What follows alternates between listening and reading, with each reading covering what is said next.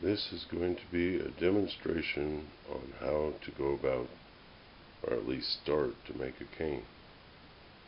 In this case, I have a piece of sycamore that I cut down probably 2 years ago. And it's all dried out, cured, very hard. And as you can see, it has the bark, everything on it. I have measured it to height. What I've done is I have looked at the limb coming out here, and the grain will follow around the edge of the center of the limb. That is what I'm looking for the top or the arch of the cane. I've already taken this log and I've cut it down to height. This was on there like that. I've cut it down to 36 inches, which is fairly short for a cane to start out with. Then I've taken on the table saw and I've tried to cut the parts that are going to be discarded. That part, this thin part, was to get more of a straight arch at it.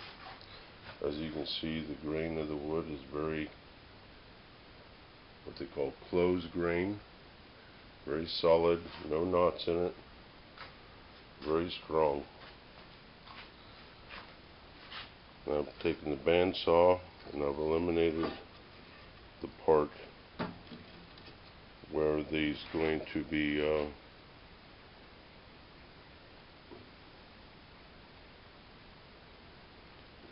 for the handle, which is this part right here. This piece will be like this, and once you get the basic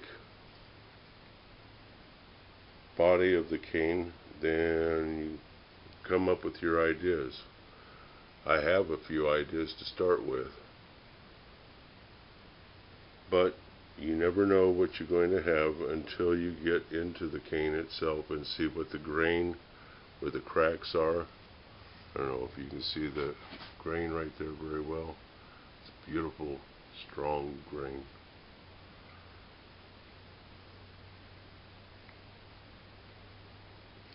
And that is the base of my cane. I'll show you more as we go along. This is the next step. Once I have the waist marked out, I'll get the strongest part of the shaft, the straightest part of the shaft.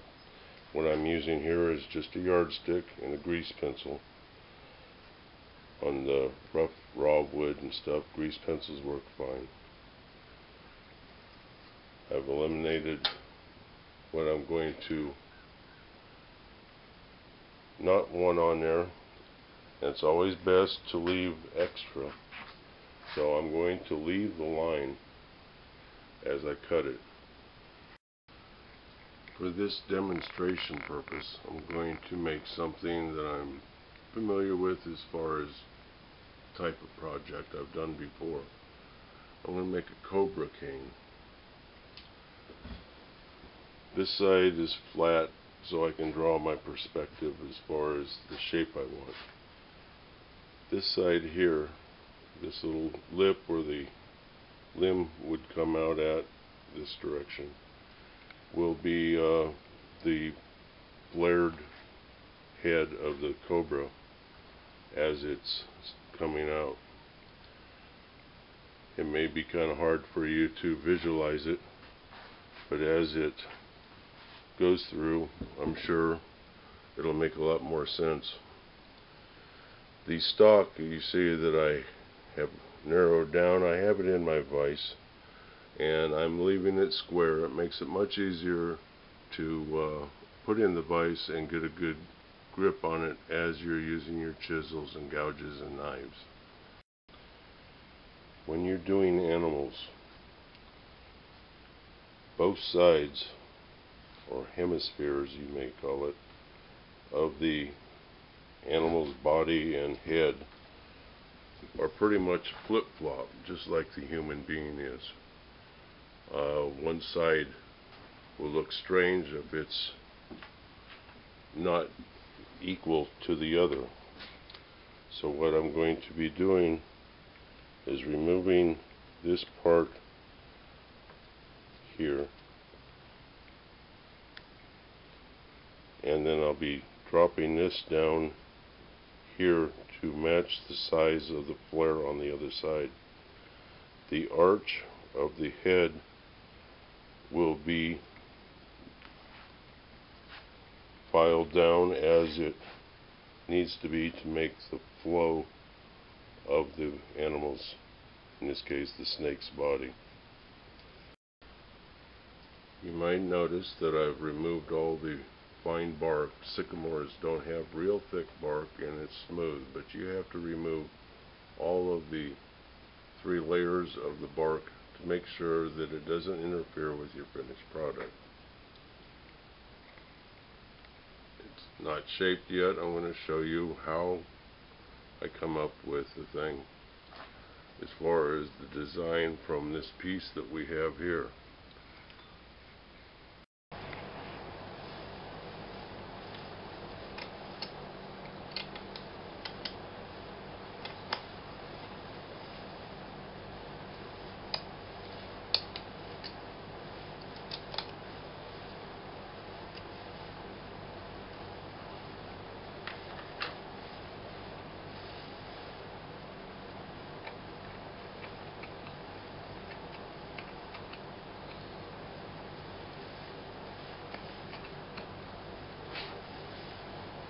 As you can see, I'm getting the cobra's head fairly well shaped up.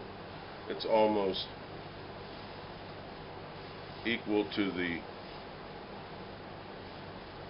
size of the thing. One thing about making something that is a realistic animal, a dragon, some kind of fairy, something like that, that's no problem, because there's no such thing and nobody's ever seen one, and if they have, who cares? But the cobra, everybody's seen pictures of it on Alligator Hunter or something like that, so you have a basic idea of what it looks like. But I don't use patterns. I follow Mother Nature's grain of the wood and what they call artistic license. You can make it look any way you want to, and who's to say it's wrong?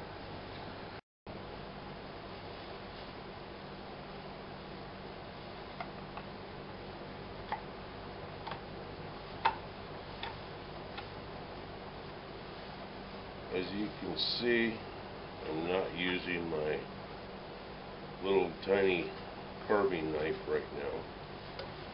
This is sharp and it's very handy to get in small spots, but what I'm trying to do now is to get a continuation of the groove and stuff to get it lined up. In order to do that, I'm using a longer blade, which has to be kept very sharp because this wood is hard, and if it slips because you're pushing too hard, you're going to get cut. That's why I have a boo-boo box in my shop to plug up all the leaks that I get.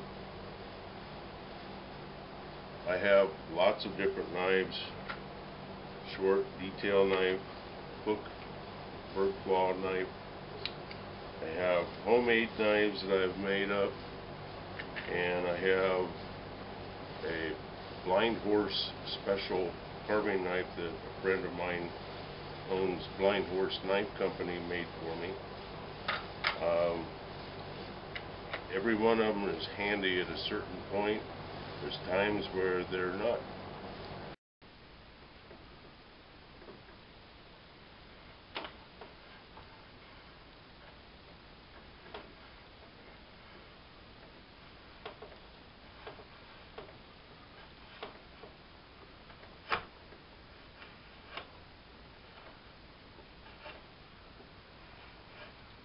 As you can see,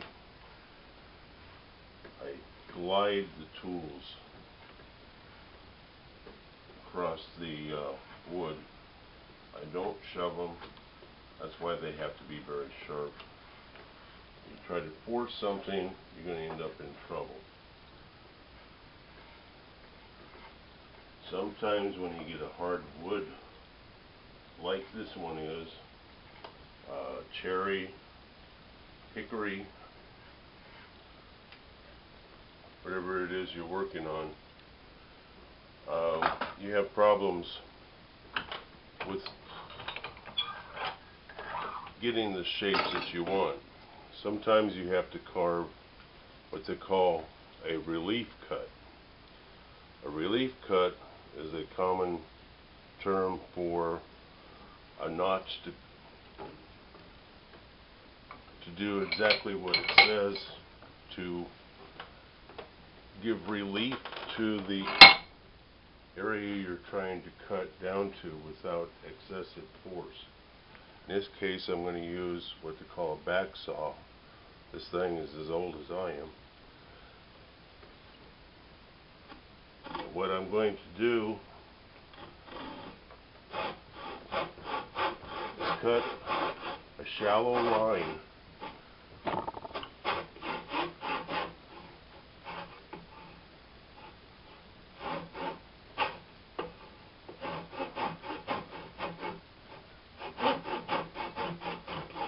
to give me a guide, number one, and number two, make it where I don't have to put so much force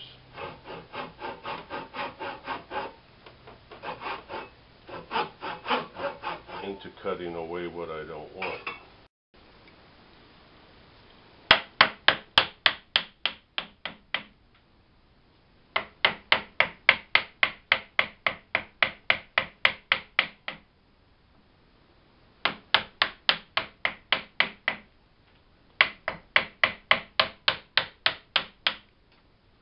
After you make the relief cuts, it may be a good idea to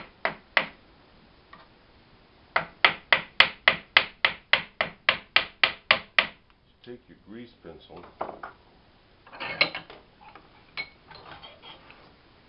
and make a spine line, what I call the high part of the ridge of the back.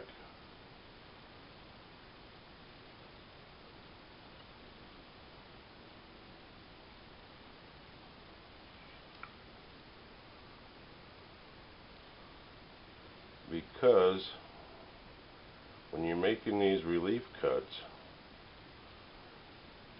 sometimes it's kind of like a brain teaser. It's hard to figure out which part is the body and which part is going to be cut away and be more or less the branch or the twig that the snake is crawling up. It's very easy to take your chisel and take a hunk of the snake away, and then you're in trouble. Okay, now we're taking the wood rasp and gently removing some of the stock between the snake's coils.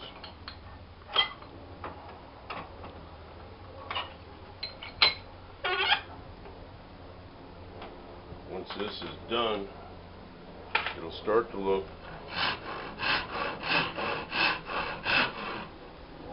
a little more like what we are wanting to, and it'll help you envision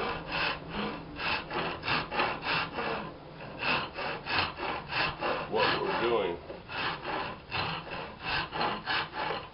Now, one thing about all the canes that I have made, no matter how fancy or decorative or whatever,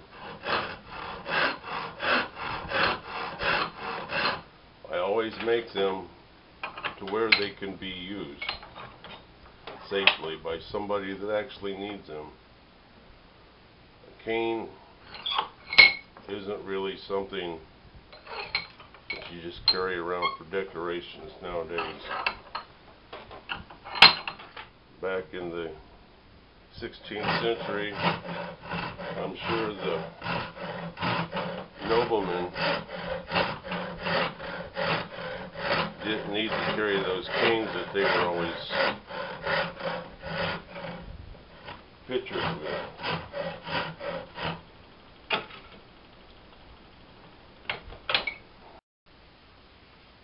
Okay, the next step will be to start up here at the neck and start a continuous flow of the snake's body. You want it to gradually get smaller as it goes down. But first thing we have to do is initiate the upper part of the body. As you can see here, I've created what is going to be the end of the stick or the branch that it's crawling up. I've tried to define some of the edges of the snake and the edge of the stick as it comes up, and I have to start up here to come up with the initial body so I don't get it too thin. Earlier I was talking to you about the relief cuts. In wood carving, woodworking, almost anything where you're taking away and you want to have a nice, sharp, crisp edge, it's very necessary to make relief cuts. Especially using the hardwood like this, but that's true with almost anything. After you've made the relief cut, you can take your gouge, your chisel, whatever tool you have, and create more of a raised surface with a sharp edge. This makes it stand out more and makes it easier to differentiate between the size of the twig and the edge of the body. The more towards the edge of the stem that you get, the smaller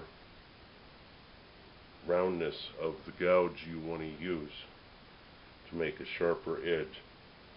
I'm going to almost make this depart from the snake's body almost to make it look more three-dimensional. But as you can see there, this kind of makes it look like it's no longer part of the wood. It kind of makes a border between the edge of the snake and the staff that it's crawling up. As you see here, I have added the segmented part of his belly just to give me an idea where the stomach part will be. That stomach will be exposed down to here, but the rest of it won't be seen because the snake's stomach will be up against the stick. What I have started here is to demonstrate to you how the scales will be made on up to the head. The head, the segments are a little different. They're not raised as much as they are just bumps, which is necessary because when the hand grabs the cane, if you have the scales here, even after the shellac is put on there or the lacquer, it will tear up these scales and make it look like there's scales missing or a hole in the snake's skin.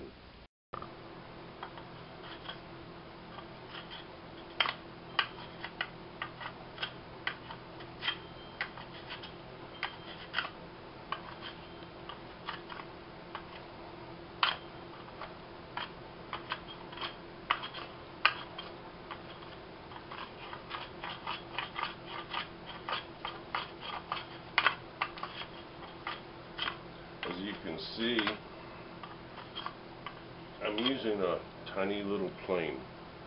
This was my grandfather's, so it's probably as old or older than I am.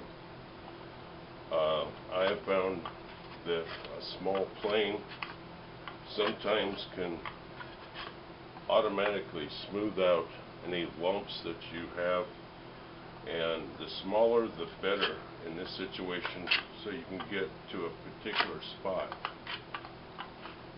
I can see with my eye that it's not even, but with the plane it'll automatically hit the high spot. So as you can see there, that looks pretty much flat. Like I said, you don't have to worry a lot about sanding it, but it does have to be smooth and straight. As you can see, the black spine line that I call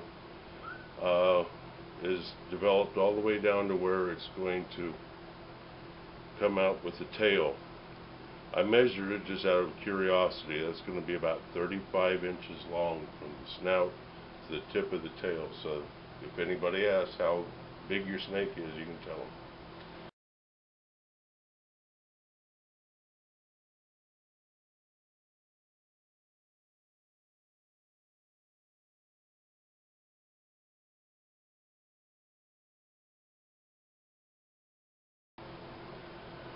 Okay, now I've narrowed down the shaft. I used my table saw. To me, that gives you a little straighter line. As you see, I left the lines that I want on there. It's always important not to take too much. You can always remove it later.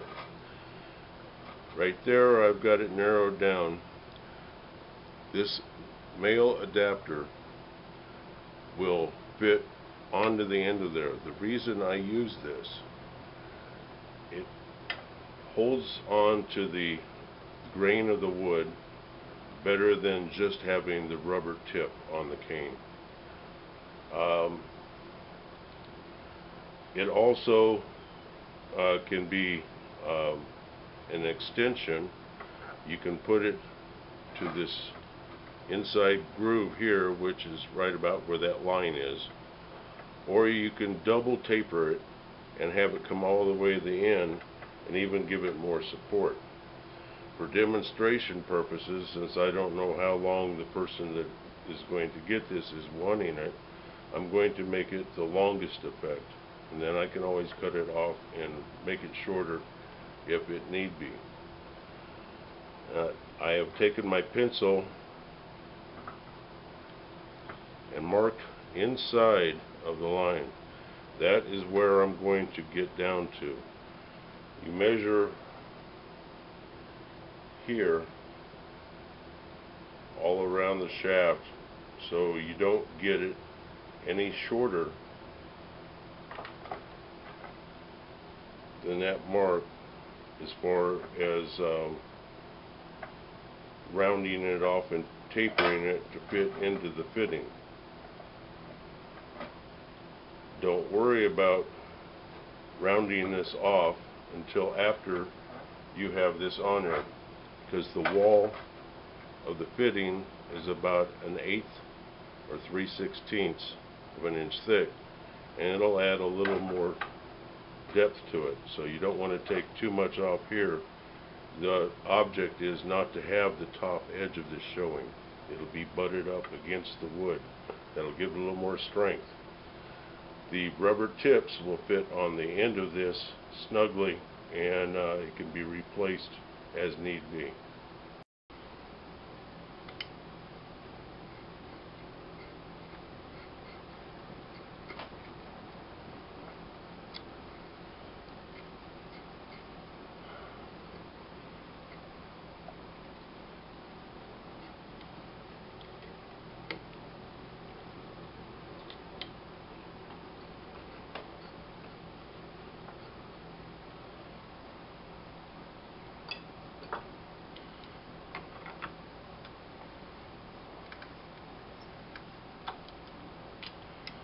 As you can see, I have the nub ready for the brass fitting.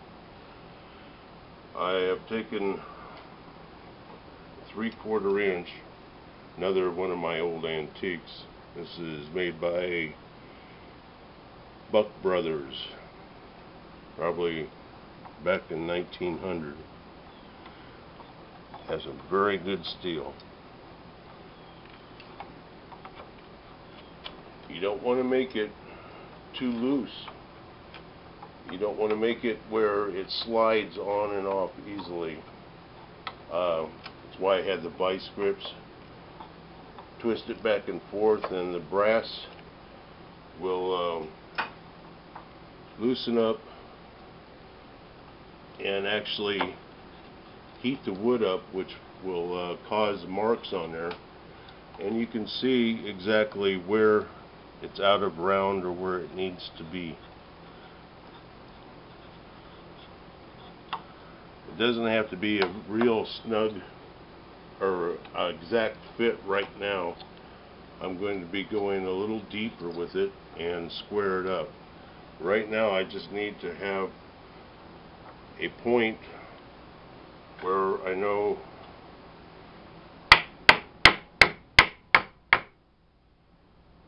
the end will be coming to.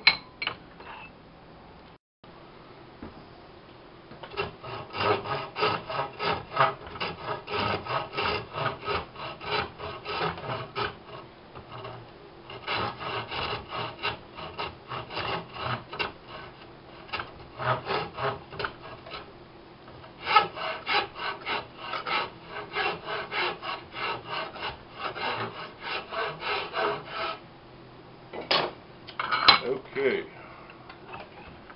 now I have the general shape of the finished cane, but it is still a long way from being roughed in. By roughed in, I mean the detail. As you see here, I still have to bring down, taper the body of the snake evenly to make it flow down to where the tail will be. Sometimes, well, not sometimes, always, as you're doing this, you'll have to shape up the stem, the trunk of the tree gradually and stuff, but the main thing right now is to concentrate on the spiral of the snake. The center line, the spine line, is very important that you keep that on the piece so you can track exactly where you have to be. Anything that you want to take away from the snake's body, take it away from the snake's body on the side or at the edge. Don't take it away from the center. As you go finish up, it'll be evident to your eye where you have to remove parts of the center of the stem. The stem is a living twig, whatever, and they're not perfectly straight, so it's not going to be like a barber shop spiral.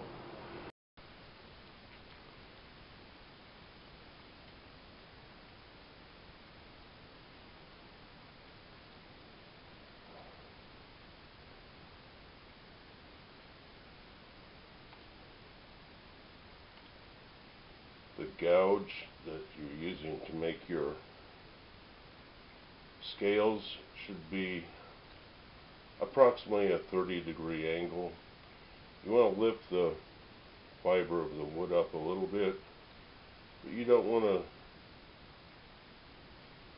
remove the entire piece. You just want to make more or less a mark. I'm going to do this one side and part of the other one maybe, but I want to demonstrate to you in person there at the demonstration how this looks in person. Now, what we do with the camera and such as that all looks fine and dandy, but it always looks a little more explained when you actually get to do it yourself or see it done right in front of you.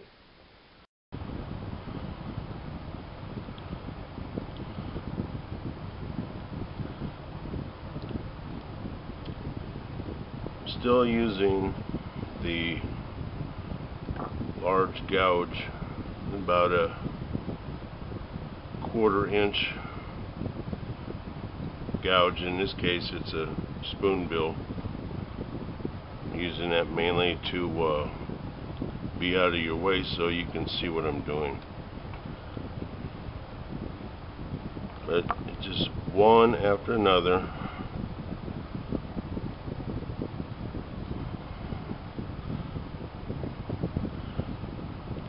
Like I said before, the scales don't have to be perfect. The body is twisting. You see this little light line here? This is the spine line. That's the center. On the center of the spine line, the scales will be a little bit bigger than they will be off to the side. In that case, use your gouge just a little bit straighter up at a 90-degree angle, almost. I don't know, 15. I'm not a geometry expert.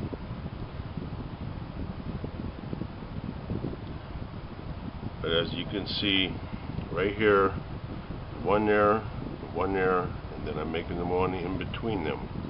The next one, the edge of the gouge will go right up to it.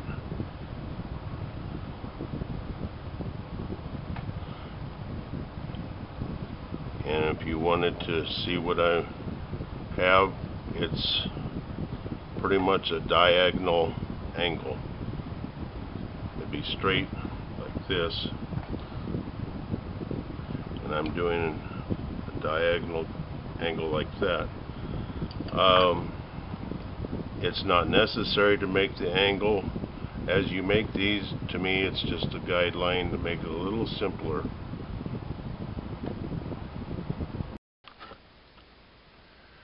Okay, right now I have it roughed in. A lot of the detail is done on the snake. You see the scales. I don't know if you can see it on the camera or not. Like I said earlier, use a larger gouge to make your scales. 15-degree angle. Put them in. Just make a mark. Don't pull it straight out. Don't lift up on it. As you get down farther, you want to make smaller scales. Use a smaller gouge. Put them closer together. Same thing applies. You put 2 on top of 1, and then 2 more on top of that one, and it just goes on and on, just like laying brick. Okay, now I have sanded where I had painted. You can see faintly the white stripes going down. I'm not going to go all the way to the nose. I'm mainly going to concentrate on the head and down the snake. The reason I'm doing this now is before I finish up the twig or the branch that the snake is crawling up, I am going to go ahead and put the stain. That way I can go ahead and remove and cut off anything that gets stain smeared on it. I'm using Minwax gelled stain. This color is called Aged Oak, very dark.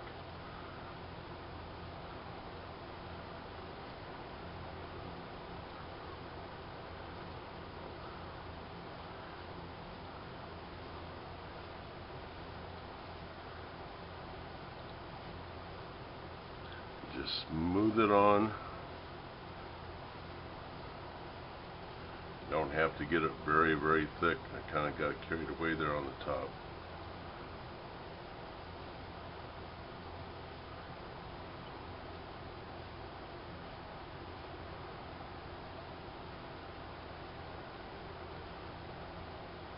You don't want to make it solid black for the simple reason you want some of this white to show through.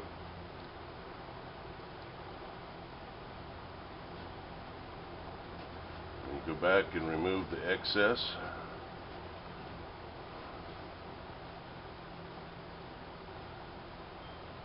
You see here I didn't sand that much of the white paint where the design of the King Cobra shows up. That's going to be more white. I will actually go back and paint the highlights of the white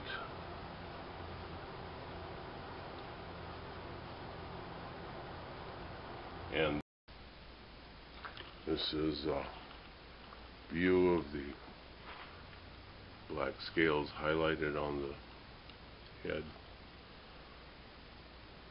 Just another step of a look. You can see the bands there. They'll be more distinctive once the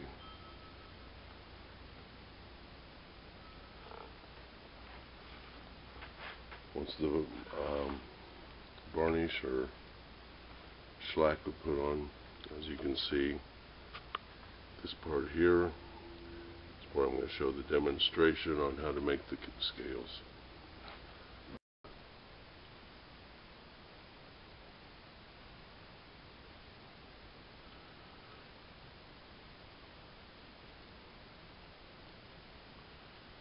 As you can see, we have a cobra, or a facsimile of. I have left this part here blank to show for the carving demonstration at the show. But what I have done is created the snake winding around the branch. Created the branch. The snake has the flow, and the branch has two coats of